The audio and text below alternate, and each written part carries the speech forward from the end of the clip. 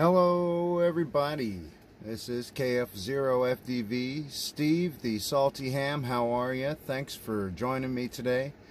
I wanted to go over Baofeng repeater settings because I've had a lot of comments and questions about, you know, what are the settings. Mine always keeps messing up.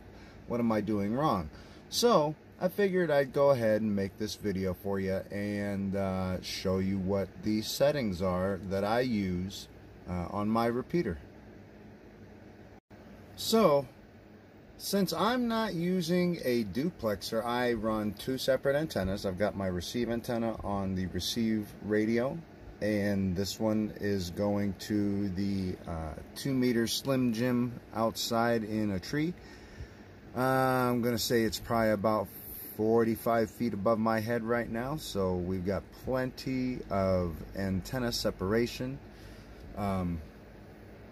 for descents, you know, because I've also had a comment just recently about descents. And yeah, so let's go over these settings here real quick. I'll show you this right here. So the way you're going to want to do your settings on your receive radio, which will be this one here. This one here, I've already gotten these settings put into these radios, so after this I'll run you through a quick test on it and show you how it works. But you go into your settings and you're going to go to your menu number 0 and change your squelch. I run it at 2 just because, but most people will probably run on a UV5R their squelch at 1 just because it doesn't really matter too much with the UV5R squelch. The next one I do, you'll have to change is menu number 7. You have to make sure TDRs, the dual receive, make sure that is off so you don't have any interference from the second line receiving anything and going out over your repeater.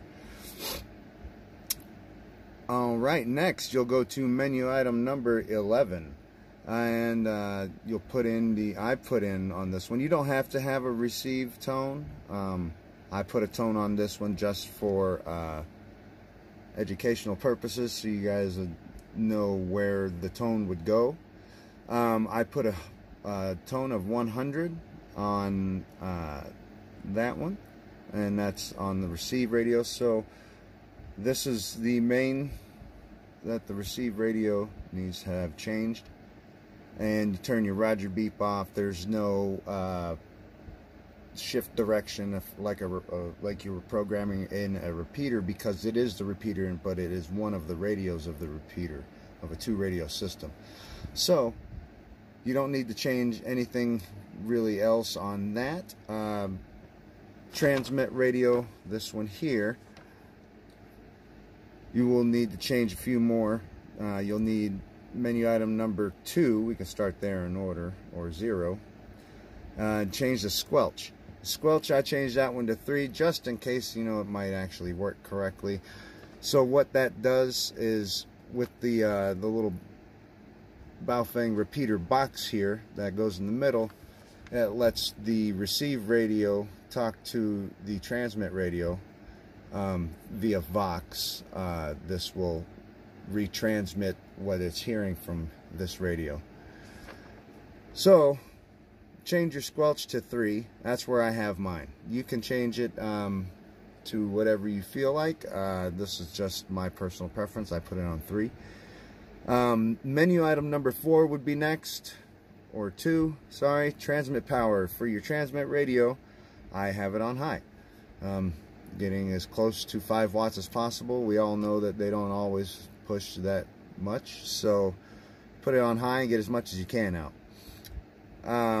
Then number 4, Vox. I put Vox all the way to 10 because that will hear the receive radio, what it's hearing, and since it's going to be voice activated transmission on that radio, that one will be transmitting what it's hearing from this radio through this box. Next, you'll want to change is, again, menu item number 7. Also on the transmit radio, TDR needs to be off. And as a repeater, I ID it every 10 minutes myself. Later on down the road, I'm probably going to put in a SureCom somewhere after it transmits, so that it can ID, or before transmits, so that it can ID for itself. But for right now, I ID it myself, and I put the Roger beep turned on, so after each transmission you'll hear a Roger beep from the repeater, so you'll know that that transmission is done and the repeater is ready to use again. So that one will not have any tones set on the radio.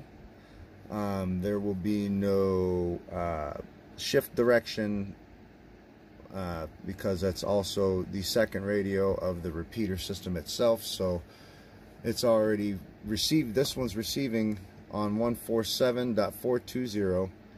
This one is transmitting on 146.420. So the way that you'll input that into your handheld radio is 146.420, because that's the one you're going to be hearing on the transmit from this radio. So you're going to receive at that frequency. So this is the one that's going to be on your main screen. You'll go into your menu settings and go to menu item number 13 for your transmit CTCSS tone, and change that to 100. And then you'll go to menu item number 25 and put it at a positive shift direction. And then 26, you'll change it to 1.0 as your shift number there for your megahertz. And you'll do the same with the other radio that will be accessing the repeater itself. So I would say if you want to go ahead and just pause it, that way you'll know, you'll be able to copy that down, screenshot it, whatever you want to do. That's what I use for settings on my repeater system itself. Let's go ahead and turn it on and show you guys how it works. Alright, let's turn this one on, and we'll turn this all the way up. We'll turn this one on and turn this all the way up, because that's going to be transmitting it nice loud, and this is going to be receiving, and it'll be able to hear it better with this turned all the way up. Alright, so my radio here, 146.420. If I go into the menu, I can show you there. I go to menu item 13. It transmits at 100. I go to menu item 25. Shift direction is at positive, and I scroll up 1 to 26, and there's the offset number. Everything else is good to go. I've already got it quiet like I want. And then I also have the same settings in this radio here while it's doing that here. Let's go ahead and put that there. So let's put this over here. Watch all the radios. You'll see it coming, and hear it from here is where you're going to hear it from. And probably me talking here in the background, but you're mainly going to hear it from here. KF0 FDV testing, Baofeng repeater settings. 1 2 3 4 5 5 4 3 2 1. And there you are.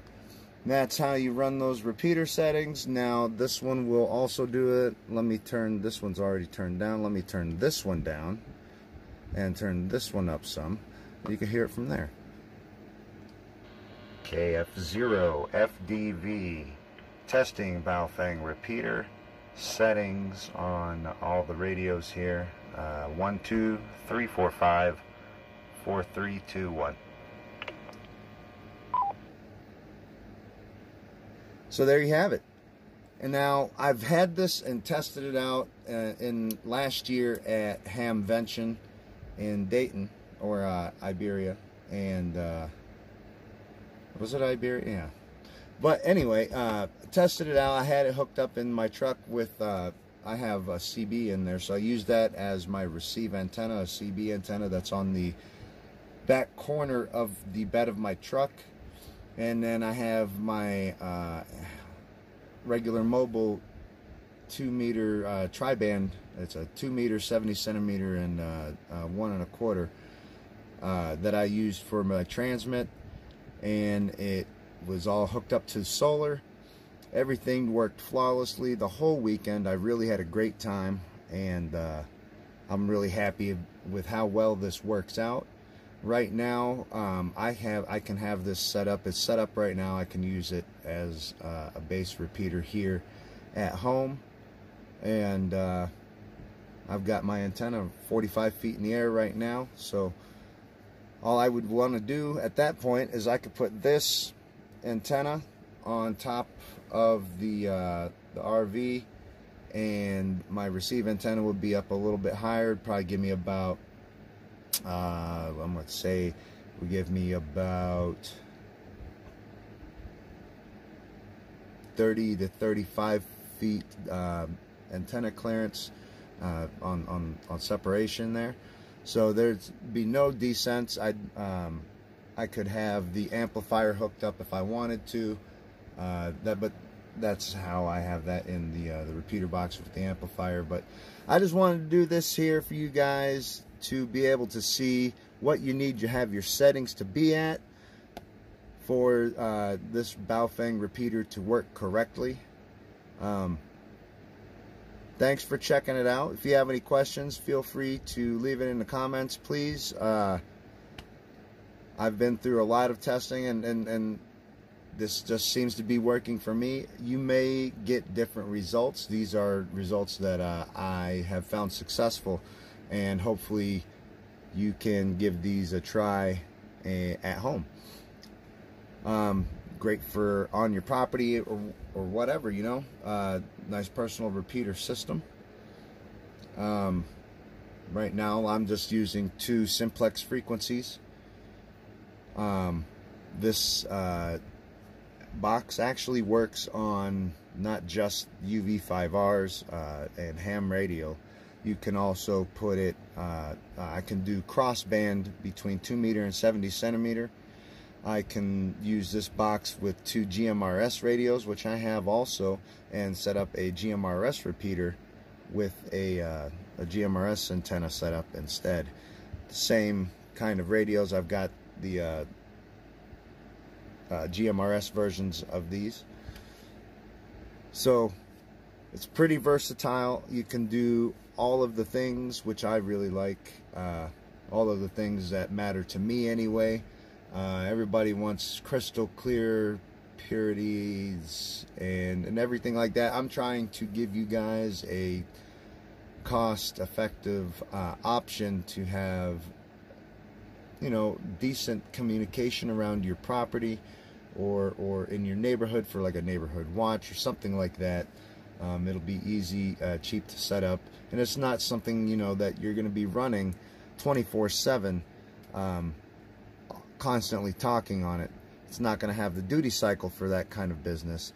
That's why it's good for what I need it for, and possibly what you need it for also. So again, thanks for watching. Like and subscribe. Leave a comment down below. Look out for some future content coming up. And I will see you guys down the log. 7-3.